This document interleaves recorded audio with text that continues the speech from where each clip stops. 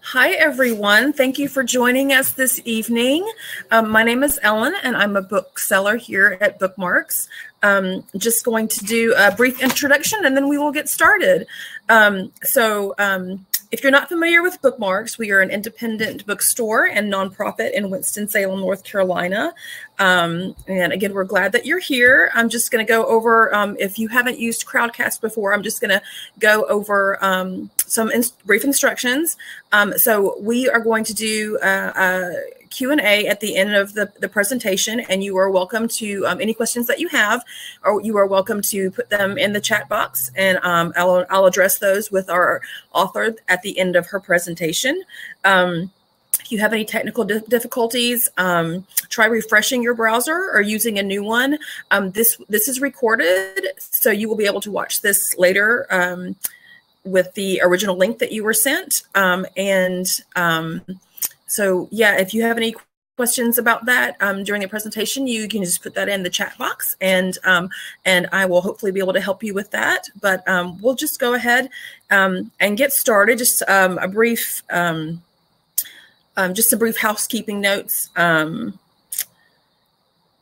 Just be aware that Bookmarks doesn't tolerate rude behavior or comments of any kind like that. So you'll be removed from the event in the event of something like that. But I'm sure that we won't have any problems with that. So I'm just going to introduce our author. Tania Israel is presenting her book, Beyond Your Bubble, How to Connect Across the Political Divide. She is a professor of counseling, clinical, and school psychology at the University of California in Santa Barbara. She has a master's degree in human sexuality education and a BA in psychology and women's studies from the University of Pennsylvania. And we are just really excited for her to come and join us and discuss this book, which is amazing and very timely. So we are just pleased to have her here to discuss this, and we're just going to go ahead and get started. And again, if you have any questions, you can just put them in the chat box and we'll address them at the Q&A. All right.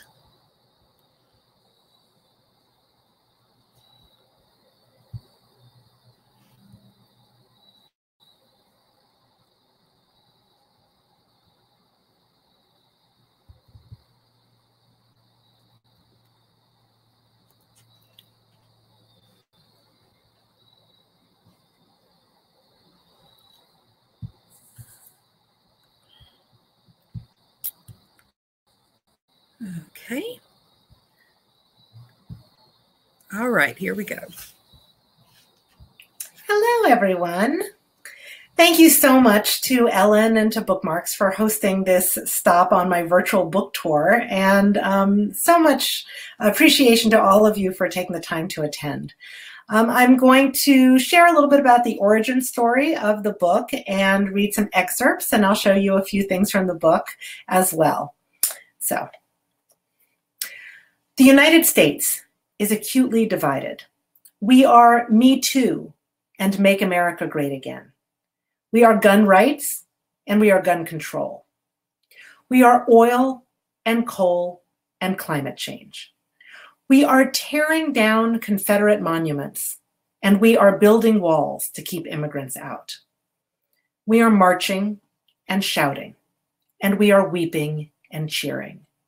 We are tweeting and sharing and liking and unfriending. We are in turmoil. This is how I start Beyond Your Bubble, How to Connect Across the Political Divide, Skills and Strategies for Conversations That Work. Talk a little bit about how the book came about. If we go way back, in the 90s, I started a group to bring together pro-choice and pro-life people to have dialogue with each other. And that experience was transformational for me, not because it changed anything about how I felt about the topic, but because it changed everything about how I felt about people who disagreed with me about it. And I have carried that experience with me for the past several decades, and it's affected how I view things and my openness, I think, to hearing different views and really wanting to bring people together who have different views. So fast forward to the 2016 election. It was pretty clear that our country was divided. And as a psychologist, I was seeing ways that the polarization was really affecting us. It was affecting people's families. It was affecting us in the workplace. Our communities were divided, and it's even been affecting our health, that our stress is increased because of political discord.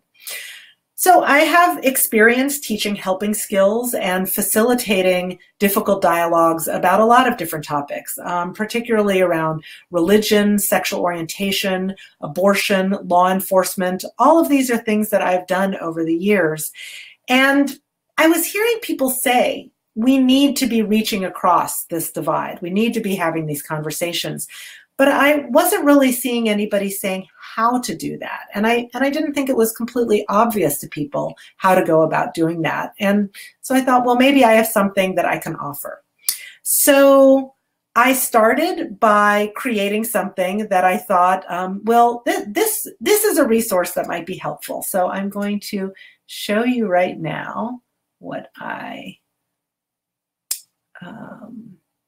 created. If I can figure out how to do it on here.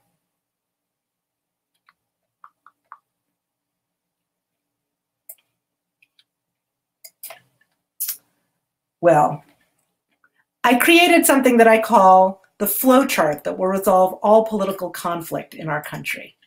And it doesn't seem to be. No, I can't show it. Sorry. I think I'll be able to share other things on my screen, but I don't think I can share this.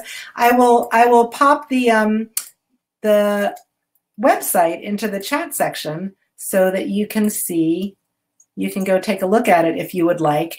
So what I wanted to do was to help people to be more intentional about how they're having these conversations. And so this flow chart was really a way to think about, okay, you know, are you ready to have these conversations? What do you want to get out of these conversations? So spoiler alert, this flow chart did not actually resolve all political conflict in our country. So I decided to create something more. So I developed this 2-hour workshop that was really to help people to develop skills so that they could have dialogue. And several hundred people went through the workshop. And as they came to the workshop, I would ask them, what is it that draws you to this? Like, why are you coming? What interests you about dialogue? And so I heard some things over and over again. Some people would say, there's someone in my life with whom I want to maintain a good relationship. Or some people said, I want to persuade or convince others to see things the way I do. Some people are just having trouble understanding why people think or act or vote as they do. Some people were looking to find common ground with people on the other side. Some people want to heal that political divide. And some people were just feeling distressed and didn't know what to do. And so they came to the workshop. So maybe you can reflect on if there are things that would bring you to this, and maybe what brought you to this event today. But after the workshop, people gained some knowledge, they gained some skills, but they still wanted more.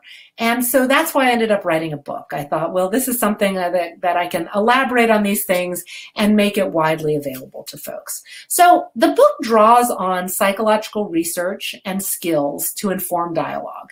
So it's evidence-based. There's large bodies of evidence in psychology that support what I'm saying in this book, but I also didn't want to write it like a researcher. I am a researcher, but I thought I want to write it in a way that is really accessible and that people can really immediately put into use the material in here. So it's short enough not to be daunting. So this is the book. Ellen showed it to you also. See, it's not that long, and it includes a lot of really very applicable information. So I'm going to share a passage. I'm going to read something that so that you can get a sense of the book, because this passage really does help to frame the book.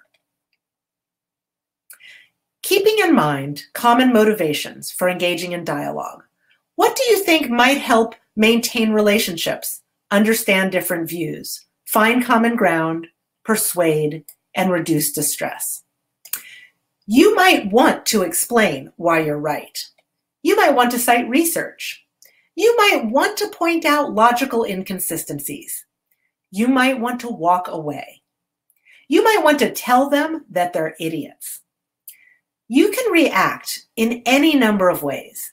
However, these actions are not going to help you reach your goals. They're not going to achieve the ends you've identified as your motivations for engaging in dialogue. For successful dialogue across political lines, it turns out there are only two things you need to do. First, try to understand people on the other side. And second, help them feel safe and understood. That's it. Why do you need to try to understand them? I often hear from people who are mystified by people on the other side. If desire to understand is in itself a motive for you to engage in dialogue, it can be met by developing greater insight into others with differing views. Understanding people who are different from you will also help you to accomplish other goals. If you want to find common ground, you will need to understand them as well as yourself and look for commonalities. If you want to persuade, you'll need to understand their beliefs and values to be effective in shifting their views. And if you simply want to reduce your distress, I find that some of the distress people are experiencing arises from being mystified about others' views and in the uncertainty about how others will act. Insight into others can alleviate some of this distress. Why do you need to help them feel safe and understood? Quite simply, the safer and more understood people feel, the more they will be open to engage in dialogue. When people feel confronted or attacked, they shut down and become even more committed to polarized views. When they feel safe and understood, they are less defensive, less agitated, more able to express their views, and more likely to listen to yours. They will be more willing partners in seeking common ground and less resistant to opening their minds to alternative ways of thinking. That's from chapter 1. And the rest of the book lays out the skills that are needed to promote understanding and safety. So the book includes the skills of listening. So that's about how to listen non-verbally and how to reflect what people are telling you and ask open questions. I also include a chapter about managing emotions, because you might notice that when you are either engaging in dialogue across political lines or even just thinking about it, your blood pressure starts to go up. And so this chapter tells you how to get past that fight, flight, or freeze reaction that we typically have when we feel threatened. And it's also about how to de-escalate conflict. And in the case where you want to get out of dialogue, if it's feeling unsafe, how do you do that? There's also a chapter on cultivating understanding, because it turns out that our perceptions of people on the other side, and even our perceptions of ourselves, tend to be distorted. So this chapter helps to correct for those distortions. People always want to know, when do I get to talk? When do I get to actually express my views? And so there's a chapter on how to share your views most effectively. So I have a chapter on listening skills, and then I'll have a chapter on talking skills. And then there's a thing about skills in context, because we're not having these conversations in a vacuum. There are existing relationships you have with other people. Sometimes there are power differentials if you're talking with your boss or with your supervisee.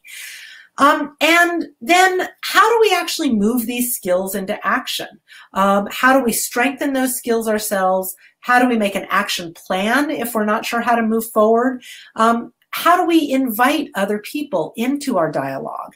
And then how do we actually exit the dialogue in such a way that we can either pick it up again later or bring it to a graceful close? So not only does the book have information about these topics, but it also has activities and examples of dialogue. So I created a fictional set of cousins who have very different views. And they discuss a range of topics. They talk about immigration, Black Lives Matter, gender, abortion. So I created a video with a friend of mine to bring one of these conversations to life. And so I'm going to try to share this with you now. And what you'll see is, first of all, these two characters. I'll be playing one of them. So, and then my friend Pema. And you'll see these characters have introduced themselves. And then they're going to have a conversation that doesn't go very well. And this might resonate for you. You might be like, yes, that's what conversations feel like, or that's what I expect conversations to be like. And then after that, they're going to have that same conversation, but they're going to apply some of the skills in the book. And we'll see what that conversation looks like. So I'm going to share a video, and just about 5 minutes long. And then if you have questions about it, we'll be able to talk about that a little later too.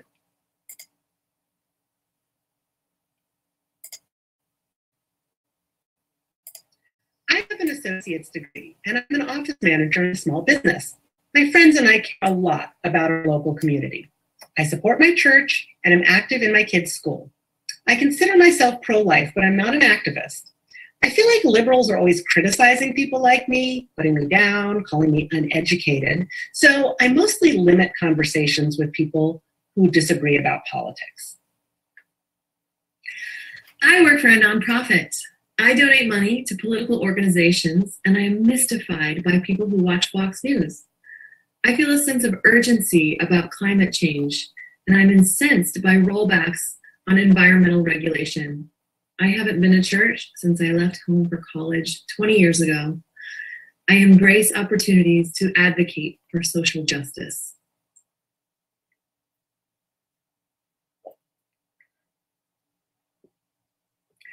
I just renewed my health insurance, and I can't believe how much it costs. Wasn't Obamacare supposed to be affordable? It was obviously a huge failure. But it does make it affordable for millions of Americans who couldn't get health insurance otherwise. I thought you didn't even have health insurance before. Isn't it better to know that you're covered in case something happens? No, I'd rather keep my money and use it to stay healthy and pay my own medical bills. Why should I have to pay for insurance if I don't need it? I take care of myself. I don't smoke. I work out. I eat healthy. It doesn't seem fair that I do all that, and I'm paying a ton so I can support a guy who drank himself into a liver transplant. It's not like everyone who needs health care is at fault. Are you saying my mom was to blame for her heart attack? That's harsh.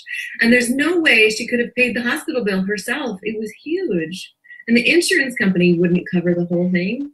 We're still disputing it. My mom is so worried about the money, it can't be good for her health. See, health insurance doesn't work. We need to let people make their own choices. That's not what I'm saying. We need to regulate how much hospitals can charge. We need a single payer system. Oh, great. Socialized medicine. More government interference. Just what we need. So what's wrong with socialized medicine? Our taxes would double and the quality of healthcare would plummet. That's ridiculous. Where are you getting your facts?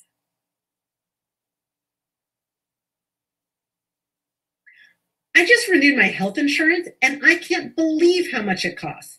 Wasn't Obamacare supposed to be affordable? It was obviously a huge failure.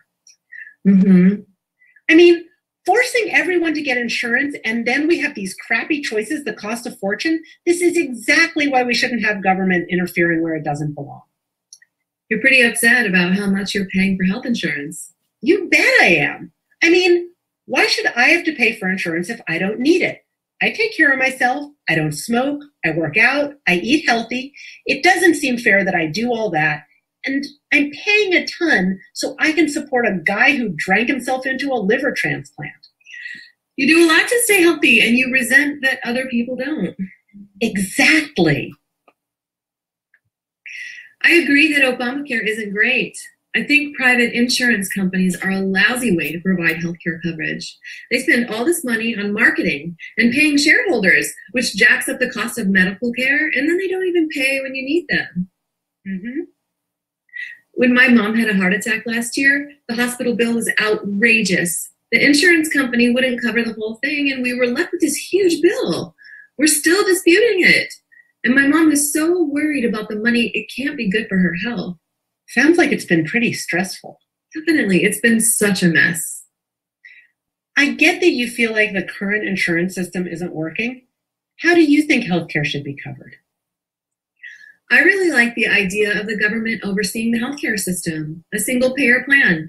That way they could regulate the medical costs and cut out the insurance company profits that should have no place in healthcare. So you think we should all be covered under a government-run health insurance plan? Exactly.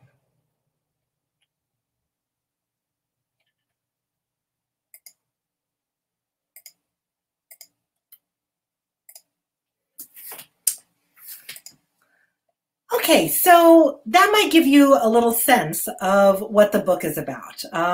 The two people in that scenario were using some of the skills that are in the book, and what you'll see throughout the book is that the skills are being applied to a lot of different topics, and you'll get to see the different skills in there as well. So if you if that sounds interesting to you, then you can get more information about the book. I'll also put so you can obviously get it from Bookmarks, but if you also want to know more about the workshop, or I've got an opportunity if you want to fill out a survey so you can tell me more about what your experience has been like having dialogue, you can do that as well. So I'm going to read another excerpt to close out this portion, and then after that you'll be able to ask questions. So if you've got questions, you can go ahead and start adding them to the chat. But I just want to share this piece. Finally, I want to acknowledge the United States of America. Our differences are woven into the fabric of our country. Our ability to connect across these differences strengthens us collectively. I feel so fortunate to be part of this amazing mix of people. My aspiration is that this book cultivates our compassion and skills and helps us reach our greatest potential.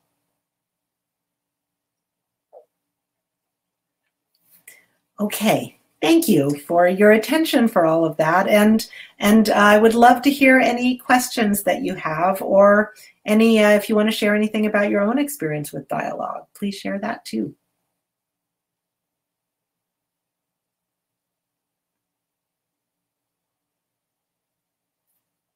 Oh, Ellen, I can't hear you. You might be muted.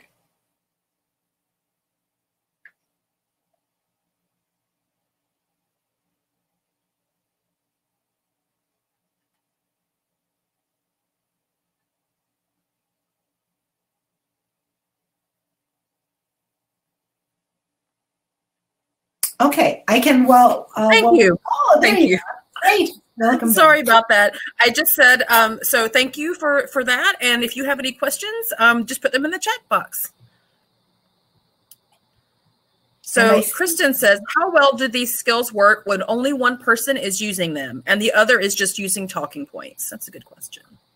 Yeah, that's a great question. So one of the things I say about dialogue is this is a book that is, and these skills are best for people who want to be engaged in dialogue, like when two people want to actually be engaged in dialogue. Now, that doesn't necessarily mean that everyone is actually applying the skills, though. So sometimes it can feel like, well, what if I'm just using the skills and the other person isn't? They're just doing their regular thing.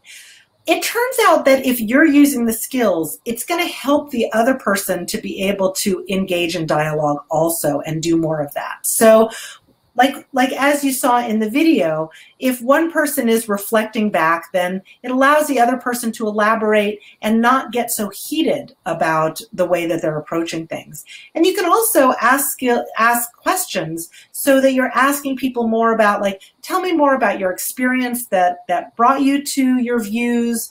Tell me a little bit more about how you think that's going to work. And questions that lend themselves to somebody being able to, you know, get out of that just sharing of stats and slogans that sometimes we can fall into otherwise. Thanks for that question.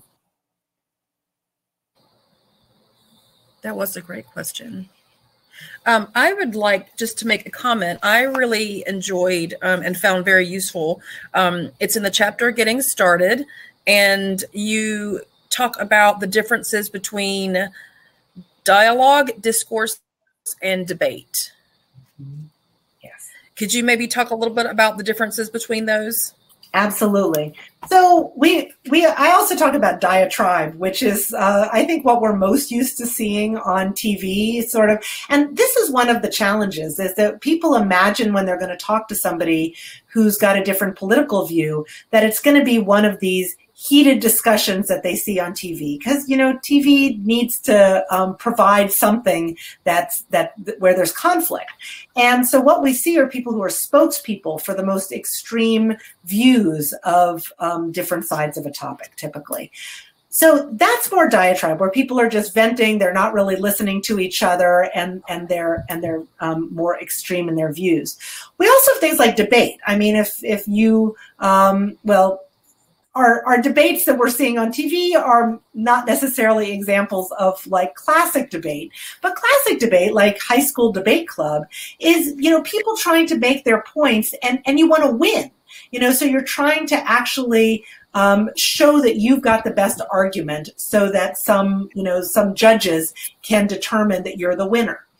So in dialogue, you're not actually trying to win. In that sense, you're not trying to beat the other person and make a better argument than they make. And even in things like discourse, like civil discourse, sometimes it's much more about sort of making the argument, but also doing so in a calm fashion. So that's a civil discourse idea. The thing about dialogue is a lot of it's really about the relationship between the people, about maintaining that relationship. And what you really want to do if you want to maintain that relationship, and like I said, like no matter what your motivation is, you're going to want to understand the other person. So it's really about understanding and connection, and that's really where dialogue can get us. And so if that's not your motivation, if what you really want to do is just vent, then this isn't really, then you're not really trying to have dialogue. You're also probably not going to get your goals met by talking with somebody who is on another side of the issue. Like if you really want to vent and get validated for that, you probably just want to talk to somebody who already agrees with you.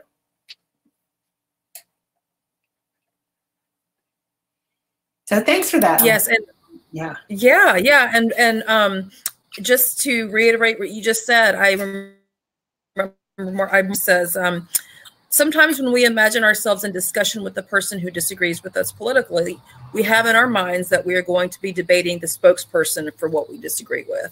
So I can totally relate to having that kind of mindset of just, getting, okay, we're going to have this discussion. It's going to be heated and argumentative and terrible. So I definitely marked that little passage. And Matt says, go ahead. Oh, yes. I will just say that when I talk to people on the left, they often say, well, I can't even imagine how I would have this conversation with Donald Trump. And I say, well, it's very unlikely you're actually going to be having this conversation with Donald Trump. So maybe we can sort of think about somebody who's a more likely conversation partner. Yes, absolutely. So Matt asked, do you have any thoughts about how to move people from a position of diatribe or debate to one of more fruitful dialogue? How possible is it to do it if there's not a clear relationship to begin with? I think that's a great question, because sometimes we're having there are opportunities for conversation with people who we don't already have that relationship with. And I found that if I'm just using these skills, then we get more into that pattern of dialogue. So, for example, I was out somewhere and I ran into somebody and they were sort of talking about what was going on with the with regulations on real estate, in a certain area. Something I didn't actually know that much about. And so I started asking questions, it's somebody I didn't know. And I said, oh, well, tell me more about that. Like, I'm curious to know more. And so they started sharing more, and it was a nice conversation. Sometimes they're not going to ask about your views, and you can decide sort of how much you want to share your views. But it turned out in that context, it didn't really matter to me that I was able to share my views. I was really curious about where they came from. That met my goal for dialogue, which was to understand more. And so I think sometimes we think, well, then we're not getting what we want out of it because, like, I didn't get a chance to tell them what I thought. I would say that probably the greatest error that I see people making when they're trying to have dialogue is thinking that there's a thing that you can say that's going to make all the difference in the world to this other person. And it's going to change how they view things, and it's going to shift everything for them. And frankly, that's just unlikely that that's going to happen. So I would say that just by practicing listening, by remaining calm, by trying to take somebody else's perspective, you will actually be having the kind of dialogue that I'm talking about here. And so it will shift the other person if you're using these skills.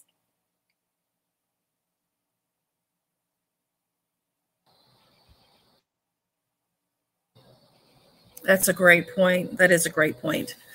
So would you say with honest dialogue, it's like with the cousins in the book about trying to not necessarily maintain, but try to preserve, I guess, the relationship that you have with somebody that is completely different from you politically, just to be able to, you know, like with the cousins, their children got them set up with this because they were missing each other, and you know, the families were wanting to get together and things like that. So they set that up. So would you say that dialogue in that context would be just trying to preserve relationships that you have in your life with people that are just completely different than you? I think there's a lot of it. I mean, relationships are really important in our lives. Friendships, families, having, you know, coworkers who we can get along with, like all of that is such an essential part of our lives.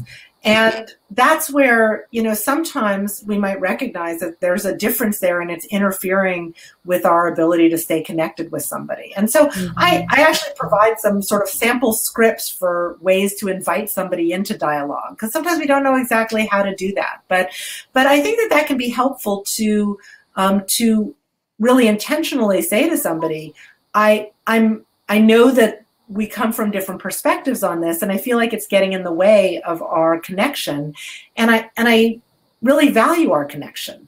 And I would like to be able to talk about these things, and I'd like to know more about where you're coming from. And I'm going to do the best I can to sort of remain calm and open to hearing from you. So, you know, there are ways we can sort of approach it so that the other person is most likely to come into it wanting something similar to that. Okay. Claudia asks, what ways can I support myself if feelings come up during or following a dialogue?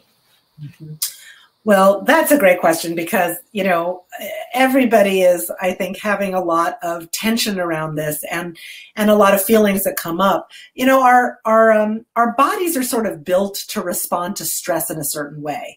And really what we are responding to is kind of this threat that we might have encountered, you know, back in the Stone Ages, you know, that there's a saber-toothed tiger and we're reacting to that, and our blood pressure goes up and our face feels flushed and our heart's racing and our breath gets really shallow. And that's what's happening, not even just when people are in conversation, but even just imagining it. Because just imagining having a heated conversation with somebody, our body is perceiving as the same level of threat as a saber-toothed tiger.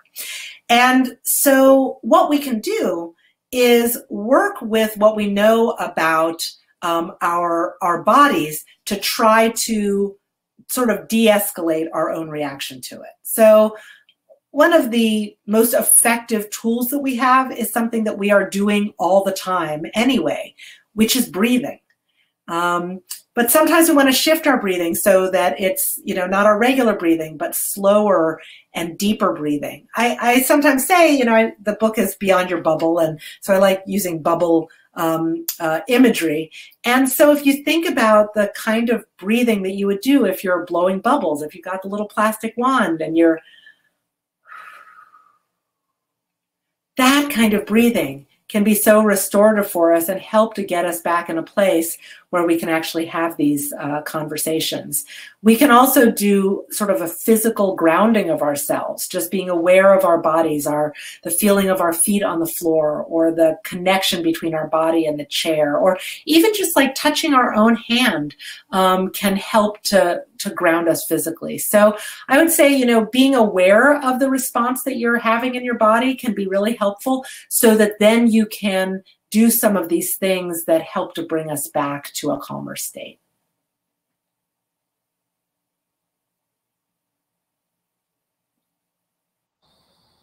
So would you would you say it would be wise to anticipate a situation where you're going to be disagreeing with somebody? Do you think it's wise to anticipate that kind of situation and prepare for it beforehand with the person? Like, say, with Kevin and Celine in the book, say, I don't think that they mentioned any kind of family gathering or anything that was getting ready to happen. I think their children were just wanting to help the two of them.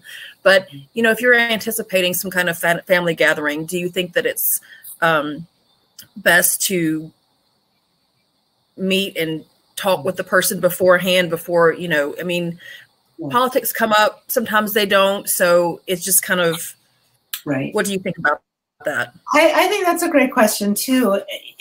Sometimes people can get caught off guard by things, and you don't necessarily want to catch them off guard, because that doesn't necessarily put them in the best place to really be able to have this dialogue. So I think that it can be good to reach out to somebody and say, I know we're going to be seeing each other soon, and I know that sometimes politics comes up and it gets a little heated, and I would love to connect with you beforehand so we could just, have some conversation that will hopefully help it to be easier when we're together, So I think it can be helpful to lay that groundwork. I'll say also, though, sometimes there are things that just happen that you're not anticipating or prepared for.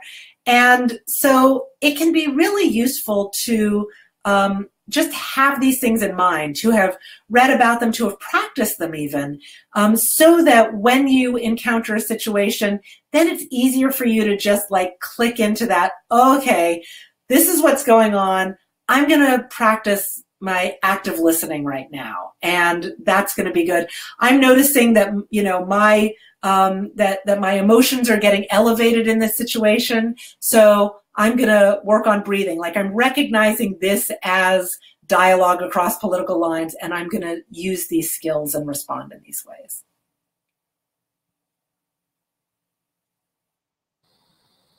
Absolutely. Do we have any other questions? You can go ahead and put those in the chat box now. Tania, do you have any closing comments or anything else that you would like to say? I think the only thing I'd want to add is, because I feel like people are so discouraged right now about the possibility of connecting and the possibility of dialogue. And having done this work, having done the workshops, I've been talking to a lot of people about this since the book came out. And I just want to share, I am incredibly optimistic. And I am optimistic because people are interested not just in my book and my workshops. There's all of these different organizations that are doing this kind of work, that are actually bringing people together to have this sort of dialogue. And and people can also, these skills are learnable. These are skills that anybody can really learn and practice and implement. So I feel like it's a very practical kind of problem that we're having, and there's some very practical solutions, but there's also, I don't know, maybe even something of a zeitgeist of people really wanting to solve this problem. And that I find really encouraging. So if nothing else, I just want to share my optimism, because I feel like so much of the stress people are experiencing right now has to do with feeling discouraged and feeling pessimistic that there's anything that we can do about it. But I think we've got great opportunity here, and I have a lot of hope for that. I felt that way too reading this book. I felt very optimistic about it and very hopeful, not just, with relationships in my own life, but just globally, you know, with your community, or, you know, just these are very valuable tools and skills to have. And I was very encouraged. I found this very, very, very helpful. So I have put the link for this book in the chat box. If there are no other questions, we really appreciate you being here and going over these tools and skills, and we're just thrilled about this. So we really appreciate you being here. Thanks for everyone who joined us this evening, and if there are no other questions, then we will sign off for now. Okay, thank you very much. This has been delightful.